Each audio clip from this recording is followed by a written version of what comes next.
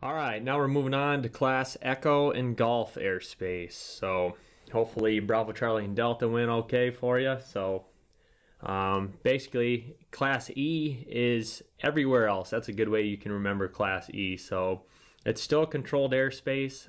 It covers a lot of volume, and it usually starts pretty close to the surface, just right above Class G. And just kind of remember that it starts at those three different floors. So either the surface, 700 feet, or 1200 feet AGL. And its ceiling is always up to, but not including, 18,000 feet MSL. So let's look at a few examples here. All right, so we'll start with this image on the left. So first of all, one thing I want to point out real quick is this little compass rose ring. So remember how we talked about the other? So this is one of the other types of things that you'll find on the sectional that you don't really need to worry about. This is called a VOR. It's basically just a piece of radio navigation that manned aircraft use to fly certain headings. So even though it has this blue ring, just know that it doesn't affect us. It doesn't matter if you're trying to fly inside or outside of it. You don't need anybody's permission from ATC or anything like that. So you can ignore these compass roses when you see them on the sectional. All right, so back to Class Echo. In this image on the left, there's two different floors that Class E starts at. So inside of these faded magenta lines, Class E's floor starts at 700 feet AGL. So at 699 feet AGL, it would be Class G. Starting at 700, it's Class Echo.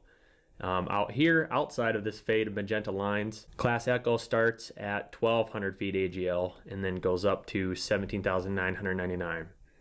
So we can do a little experiment here. So let's say we're right here where my mouse is and we are at the surface with our drone.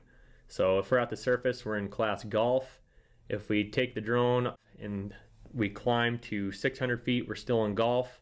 If we climb to 800 feet, boom, we're in Class Echo. So that's kind of how, that's a good visualization of how you can determine where Class E starts. And out here, you could take your drone off at the surface, climb to 1,000, you're still in Class G, but then once you get to 1,200, you're in Class Echo. And then this image on the right, this is kind of a good image because it shows all three different floors of Class E.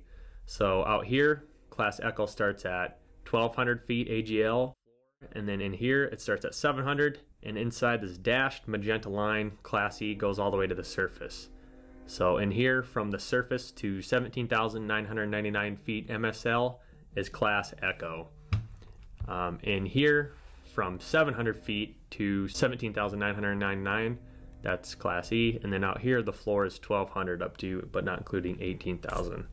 So Class G. So Class G is uncontrolled, so it lives really close to the surface. In this image right here, if we're not inside the faded magenta line, that means Class G goes from the surface to 1,199. If we are inside this faded magenta line, that means Class G starts at the surface and goes up to 699 feet AGL. So hopefully that kind of makes sense for you. Just beware. These faded magenta lines kind of just push Class E down an extra 500 feet.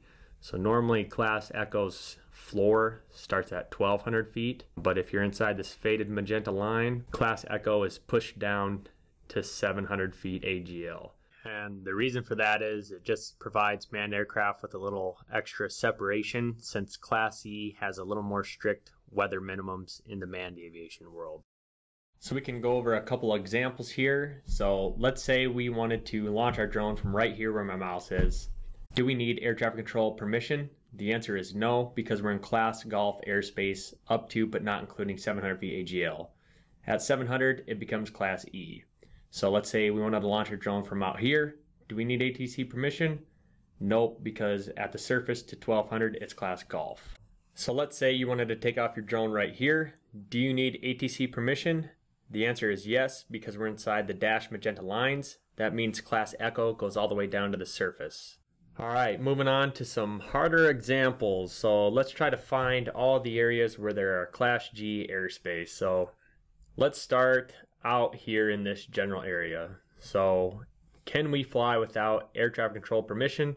The answer is yes, because Class G goes from the surface up to 1,199 feet AGL. What if we are inside this blue compass rose? Can we fly? Yes, we don't need permission because this is just a VOR radio station compass ring, so it doesn't affect us.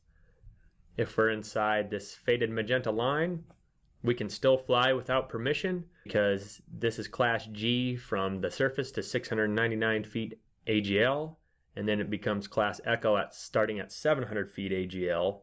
But if we were in here and we wanted to launch our drone from right here, we would need to get ATC permission first because this dashed magenta line is a transition area for Class Echo, and we know that dashed magenta means that Class Echo goes all the way down to the ground. So, and then inside of here, this is Class Delta from the surface to 2,500 feet. So if we wanted to launch our drone from right here, do we need permission? Yes, because Class Delta is controlled. Okay, let's try this one. So what if we are right here at the surface with our drone? Can we take off without ATC permission? The answer is yes. And Class G goes up to 699 feet because, be careful, these faded magenta lines cover a very large area. They're not always nice, neat little circles. So if we wanted to fly underneath this Class C shelf, we would still be good to go. We do not need air traffic control permission because Class Charlie doesn't start until 1,200 feet. And then if we were in here with our drone, we would need ATC permission first because this is Class Charlie airspace since it has a solid magenta line, and it's Class Charlie from the surface to 4,000 feet MSL. If we wanted to take off our drone right here and inspect these towers, we would need to get permission from ATC because this is Class Delta since it has these dashed blue lines. So here's a question. If we are right here with our drone and we are at exactly 1,200 feet MSL, what airspace are we in? So the answer would actually be Class Charlie, because even though this little bracket right here says 1-2, it has this little negative hyphen in front of it. So that means Class Delta is up to, but not including 1,200 feet. So, and then at 1,200, it becomes Class Charlie. So if we were right here at 1,200 feet, we would be in Class C airspace. All right, let's go through one last slide with a bunch of examples of airspace. So let's say we are right here with our drone at the surface. What airspace are we in? So we would actually be in Class Golf, and the reason for that is because Class B doesn't start until 3,000 feet MSL and goes up to 11,000 feet. So we would be in Class G right here, so we're good to fly. And you can't really see it on here because it's too zoomed in, but there is a huge faded magenta line. So Class E is pushed down to 700 feet above the ground level. So Class G only goes from the surface to 699, but you can't see that faded magenta line on this particular slide. But don't worry, on the test, they won't zoom in this far. You'll be able to see the entire airspace. So let's try to identify this Class B shelf right here. What is the floor and the ceiling of this Class B shelf right here? Well, here's your numbers. So the floor is 2,000 feet and the ceiling is 11,000 feet. And then we can come over here to Addison. So this is Class Delta, and this is Class Delta from the surface up to, but not including 3,000. And we can see right here at 3,000 feet, this whole shelf becomes Class Bravo. And then over here, you have another Class B shelf, and it starts at 2,500 feet.